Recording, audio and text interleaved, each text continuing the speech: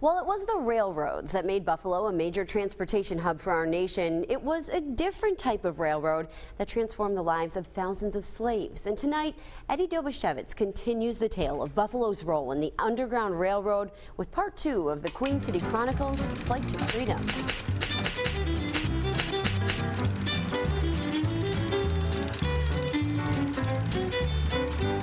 These days in downtown Buffalo, there are railroad tracks that take people back and forth between work, sporting events, and shows. But there was a time in Buffalo when a different type of railroad ran in only one direction, north. And the last stop on that line was a little place known as Freedom.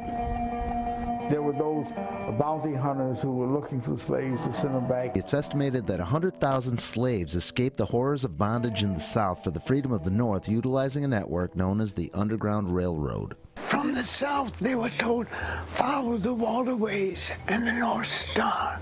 As pastor of a church that was once a stop on the Underground Railroad, Bishop William Henderson knows a thing or two about the slaves and their quest for freedom through Buffalo. I would ask the kids, how do you think they would get across? They said they swim. I said, let me take it down in 3 hands. That Niagara River is very swift. Once here, there were still bounty hunters to avoid and treacherous waters to confront. Thankfully, many people in western New York wanted to help the slaves in their quest for freedom. Nobody gives any credit to the American natives. They would take them across in canoes and on rafts. Even though the American Slave Act was signed into law by the last U.S. president not affiliated with Democrats or Republicans and former Buffalo boy Millard Fillmore, many in government thought the American Slave Act was neither just nor fair, and bounty hunters found the people of Buffalo to be not so helpful in their endeavors. And in some cases, the white population delayed the enforcement of the Slave Act. Judge Ambrose was the judge.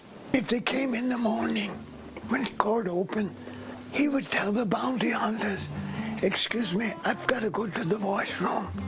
And that trip would be about 3 hours. Is there a lesson to be learned from the actions of our predecessors here in Buffalo? That's why we're called the City of Good Neighbors. Opportunities for people of color have been here in Buffalo. While we're getting bad grades today, there were times when we were a model for the rest of the country. And we need to become a model again.